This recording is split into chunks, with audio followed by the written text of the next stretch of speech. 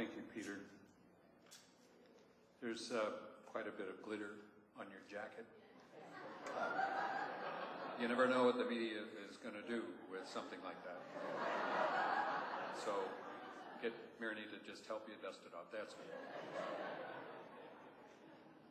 Congressman DeFazio and Myrni Dowd, thank you for joining us. And my fellow residents and citizens of the 4th Congressional District of the state of Oregon, thank you for making time for this event and for your contributions to Mr. DeFazio's campaign. I hope as this evening unfolds, you will consider this gathering in support of Mr. DeFazio time well spent. And I hope you will bear with me for a few minutes while I try to make clear why I thought it would be a good idea to get together. I'm a writer, someone with no background in politics, no expertise in policy, and to be plain, I'm not a political activist in any formal way. That kind of bravery, when it comes to the defense and elucidation of the principles of governance I believe in, is not within my gift. I write and I worry about my country and its people and try to offer, in some of what I write, explicit observations and insights that I hope will help other men and women do their own work well. In the context of this evening, that means I am hoping to offer some useful thought about citizenship, if you'll let me use that somewhat antiquated term, at a time when the integrity of the country and the safety of its people are threatened in myriad ways by desperate partisan thought, willful ignorance, and the pathologies of self-aggrandizement. And at a time when tens of millions of us, scattered from here to the far coasts, are poised to make choices we believe will ensure a better, or at least a less menacing future by our selecting one man or one woman over another to represent us. So let me begin there. Who is it who represents us? And what thinking brings us to make the choices on our ballots that we do? In the spring of 1969, a play called 1776, a musical actually, opened in what is now called the Richard Rogers Theater on West 46th Street in New York. The play is about events leading up to the signing of the Declaration of Independence, and it was written and produced as a musical in part to keep the momentous decisions of those days from seeming too grave or solemn. The play was nominated for 5 Tony Awards and won 3, including Best Musical. In 1972, it was made into a movie. In trying to put my notes together for this evening, I was reminded of 1776 because a striking moment in that play for me came when one of the characters, it might have been John Adams, raised a question about how the citizenry should approach the election of a congressional representative. Adams, if it was Adams, framed his question this way: do you vote for someone because their position on matters of policy and affairs of state closely matches your own? Or do you vote for someone you trust to make good decisions because of their integrity and conscientious work, even if you yourself are likely to be at odds with some of those decisions? You can, I suppose, make a persuasive argument for the former, but I don't know what that would be. Like the playwright Sherman Edwards, I lean toward electing someone I trust to make good decisions for me, someone whose ideals I subscribe to, but who is not undone as I would be and rendered ineffective by the ethical offensiveness of actually forging policy with people they don't respect. If I can believe a candidate who seeks my vote has no duplicity in them, that their words can be trusted, given the usual measure of distortion we're all accustomed to in political gamesmanship, then I will take a chance and say to the candidate, you have my vote. I ask you as my representative to remember to place the livelihood and well-being of myself and other citizens first, ahead of the livelihood of institutions, of corporations and ideologies. I ask you to vote your conscience, to be diligent with your homework, and to be most attentive to those who have no financial stake in how you vote. And I ask you to be courteous but firm when lobbyists come with gifts or with bills they have saved you the trouble of drafting yourself. And if you vote contrary to what my instincts tell me is right, I will trust your integrity and intelligence to such a degree that I will seek to find out why I am wrong before telling you that you're wrong. To go the other way here, to vote instead for someone whose pronouncements and speeches as a candidate seem to match your own philosophy of law and governance at every turn, runs the risk, it seems to me, of encouraging candidates generally to misrepresent themselves in order to garner votes, to appear to be what they are not in order to get elected.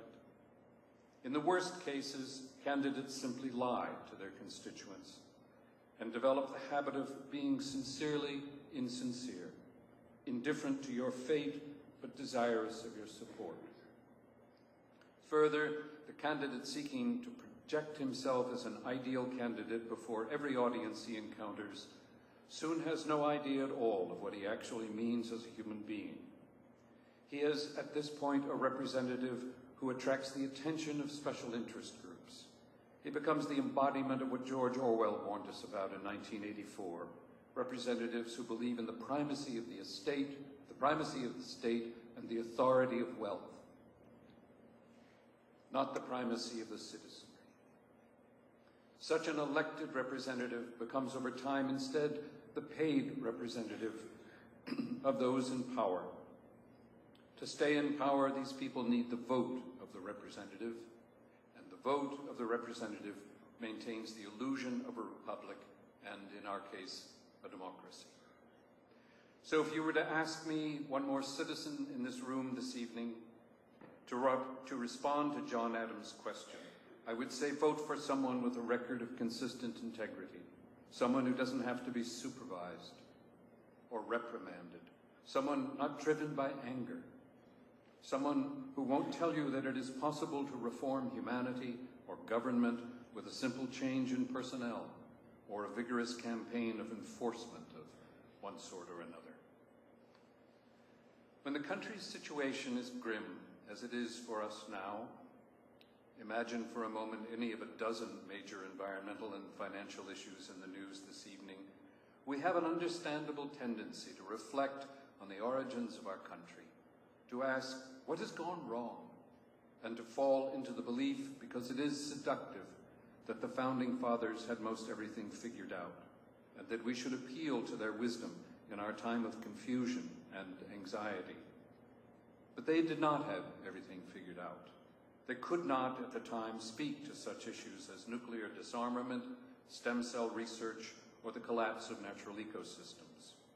What they did have, and what I saw on that stage in Manhattan 41 years ago, was an intuition about their own fallibility, an awareness that democracy was not a mechanism like a car which needs a tune-up now and then, but a process. Democracy, they knew, was an experiment, one that incorporated founding principles like justice and freedom, but which sought to keep pace with the evolution of society in all its unanticipated complexity. Their hope, I believe, was that the citizenry, through its representatives, would, for example, shape society's emerging institutions, that it would not be the other way around. In short, they would have been appalled by the regal arrogance of modern corporations, the insouciance with which corporations pursue strategies for profit, for example, and remain indifferent to human pain. Given the juncture we're at in the year 2010, whether you live in the United States of America or in a hovel in Bangkok or in a concrete high-rise in Caracas, you have to be wondering what has become of the ideal of the conscientious representative, the person of selfless integrity, of the sort idealized in our nation's history. I say this tonight prompted by the interviews I conducted with young people from a dozen Asian, South American, and European countries during an international conference on global healing held in Bali a few years ago, at which Desmond Tutu spoke and Fatima Galani, the director of Red Crescent in Afghanistan, and at which I also spoke. Also on interviews more recently in Beirut with young people, Druze, Shia, Sunni, Christian, Lebanese, and Palestinian refugees who had virtually given up on the ideals of political representation we, many of us in America, remain hopeful about. But what really do we find in the very disturbing landscape of the off-year elections of 2010 in our country? Let me be discomfortingly blunt here, and if you think I exaggerate, I apologize for my impoliteness. My effort is to break through some sort of pasteboard wall and say, given that our physical, our spiritual, and our mental lives are increasingly at risk here, that we cannot afford the pandering appeals to fear, the instigations of anger, and the unethical courtship of the poorly informed that have emerged with such an edge recently in American electoral politics. This isn't the path to a solution to our predicament, and it is clearly the road leading away from wisdom. If we do not do something about this, our children and our grandchildren will not simply take us for fools, they will regard us as betrayers, as people who let the ideals of equity, civility, charity, justice, and reverence slip away while they became more embroiled in distraction and in placating the human appetites that the neurosis of consumerism, like some beast, feeds upon. That group of men who gathered in Philadelphia in the summer of 1776 had much on their minds besides independence, of course, ideas that would not mature, some of them, until the Constitution was drafted in 1787. Already in nascent form, however, was the notion of a system of checks and balances in the design of the federal government. And forgive me here if what I'm about to say seems obvious or naive. In European forms of governance, these men knew, trouble for the citizenry came from three directions: the unilateral power of the king to do as he pleased, the freedom of the friends and associates of the king to arrange commerce and the countryside in general as they saw fit, principally to ensure the continuance of the privileges and wealth attendant on owning land, and the often unilateral power of judges, the police, and other administrators of the law in deciding guilt or innocence arbitrarily.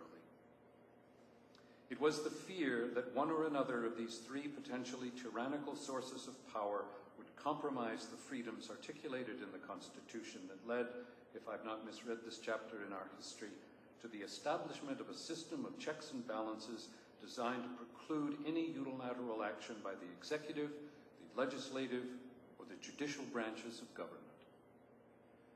What no one at the time saw coming, but which was soon to be evident with the rise of capitalism and the disintegration of slave-based economies early in the 19th century, was the emergence of a fourth source of a potential threat to the citizenry: the organization of the forcing pressure of money and commerce on an unprecedented scale, spurred by the Industrial Revolution.